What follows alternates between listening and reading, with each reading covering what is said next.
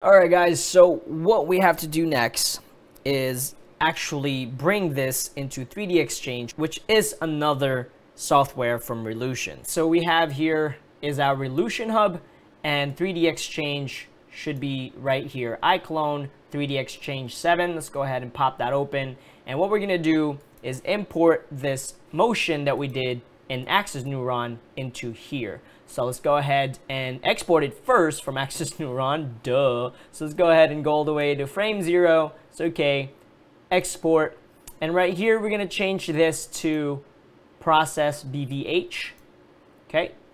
And then we're going to add a T-pose in the head frame or the beginning. I'm going to export this, and I'm just going to put it in our tutorial folder, and I'm going to hit export. Okay. And now we're going to go to Iclone 3D Exchange. Let's go to File, File Open, and we're going to go to that folder that I spelled, Import. And let me go ahead and make this bigger for you, okay? As you can see, here's our motion here. And then on the right side, under Character, if I scroll down, we're going to click Convert to Non-Standard. And then right here, presets, let's go ahead and click on Maya, check active, 00 T-pose is okay, and then we're going to click convert. Blah, blah, blah. It's good. So now that we have that there, I'm going to go ahead and click on this animation right here, and I'm going to click apply to Iclone. And that should send it to Iclone. And there you go. So if we press play, they should both sync. 3. So you can kind of see it. 1, 2, 3. Clap. There it is. Look at that. Now we have arm motion and facial motion both in Iclone 7. It would have been easier with the plugin, but like I said earlier, unfortunately, I do not have the plugin. Okay, so let me go ahead and save that. Okay, guys, so what we're going to do next is take the facial animation and upper body animation that we combined in Iclone 7 and then move that to Unreal Engine 4 using Live Link. So I'm going to go ahead and show you what Live Link is in this Reallusion hub, so you can see all the stuff I have installed. And it's right here, Unreal Live Link plugin for Iclone. Now, you have to get this separately, all right? But you can apply for it to get it for free if you're an indie filmmaker. So it's worth taking a shot. But I think you have to own Iclone 7 with a 3D Exchange for you to be able to apply for the indie license. But I'm telling you, you're about to see why this thing right here is worth it. So even though I didn't have the Perception Neuron plugin, at least I have the Unreal Live Link plugin for Iclone. So I'm going to go ahead and minimize that.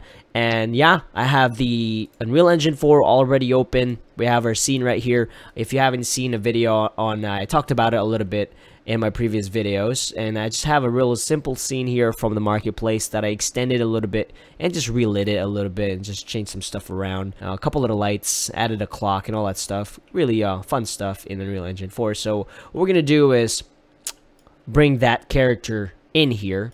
Okay, so first thing we're going to do is we're going to go ahead and install that plugin, because you have to do this in every single project. Okay, so go plugins, Unreal Live Link, find Live Link plugin folder.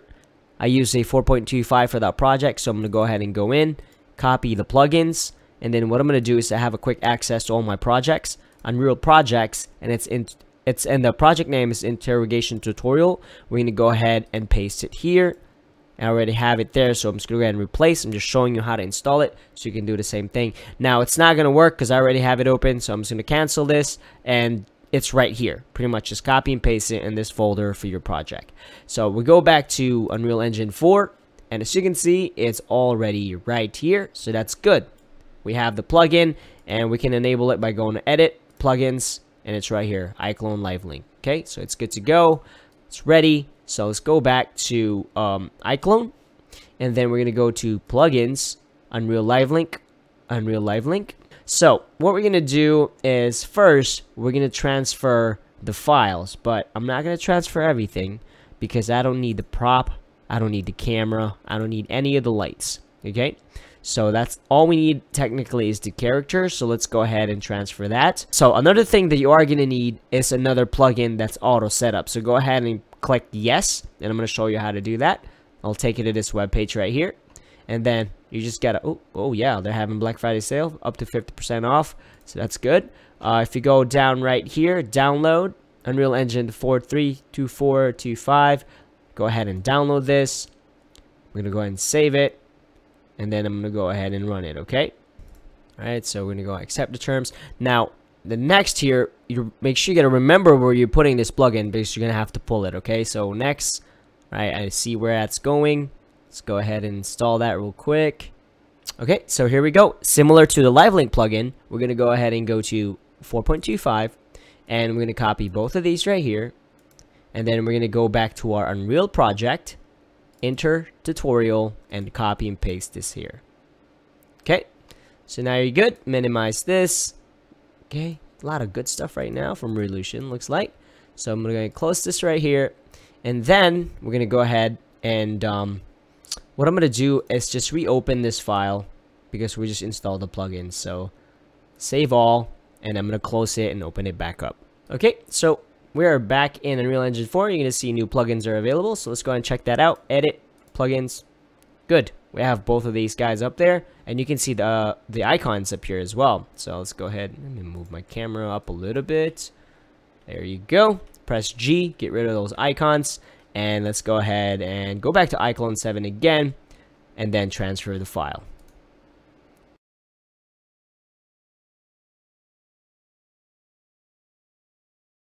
Alright guys, so it looks like it's finished. I'm going to go ahead and go to my Unreal. And as you can see right here, Unreal is already doing its compiling and shading. And that's why we needed the second part of it, the auto setup, because that's actually going to take care of all our shaders here. So you can see it's right there. It's doing a pretty good job so far. And what I'm excited the most is, like I said, the shaders. I mean, it's pretty good now. I mean, before, you know, before the 1.1 update, it didn't look too well, but man, they're getting really close. And like I said in the previous video, the clothes that I got translates to Unreal Engine 4 pretty darn well, and that's another thing that is very exciting. So you can see here, the eye is kind of missing there. The eyeball is missing, and I think it's because I think I got like a special eyeball or something. So what I'm gonna do is I'm gonna import a different set of eyes. Alright guys, so my theory is that the eye that I have here selected is not supported, or something's wrong with it translating to Unreal Engine 4. So the way I want to fix that is by just changing the eyeballs here. Okay, so what I'm going to do is replace this with a standard eye to see if we can fix that problem. So I'm going to go to Smart Gallery, and I'm just going to go to, let's see here, I'm going to type eye here. See if that works.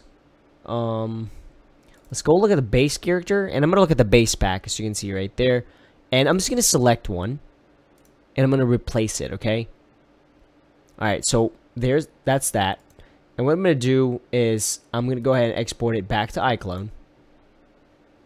So let's go back to Iclone. And we're going to replace this character here with the new one that we just created. And then we're going to transfer it back to Unreal Engine 4. So if I go here, and this is kind of cool because you're seeing how I'm fixing this. If I go to, let's see here. Now there's two of them in there, okay? So, alright, so we have one. Let's see if both of them are going to start acting up. Okay, so only one is acting, so that's good. What I'm going to do is I'm going to export this as a motion. And then this is kind of like the long way of doing this, right?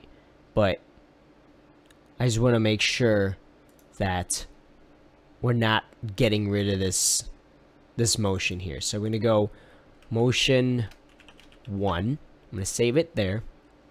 And then I'm going to go ahead and save this one as well. Export expression clip. I'll show you how this all going here. Talk 1. Right, so we have the talk 1 and stuff. And now what I'm going to do is actually delete that character. Okay, so what we're going to do next is pretty much import the motion and the expression that we exported from the old character with the wrong eyeball. So let's go ahead and file, import. I'm going to do motion, so you can see it's right there, and then we're going to do the facial as well. Talk 1. And then you're not going to see it right away, but if I go here and you go to expression, now you see the same exact thing, and now our character should be doing the same exact thing. It's downloading some package right now because I just got a new computer, but what we'll do is let's go ahead and transfer these again. So I'm going to select the character, everything's good. We changed your eyeball, transfer file, and let's go back to Unreal Engine 4. And it's going to do its thing again, so let's go ahead and wait. Okay, so let's go ahead and go back to Unreal Engine 4 to see if the eyeballs are there. And yes, eyeballs are good. So it looks like the problem was the eyeballs that I used when I created a character and character creator was just not compatible with it, because it was like an additional thing that I got. I don't even remember where I got the eyeballs from, but we got it solved. So let's go ahead and save this and let's exit out. Save it. Let's do Lori Cop 2. And we are here now. So this is very good.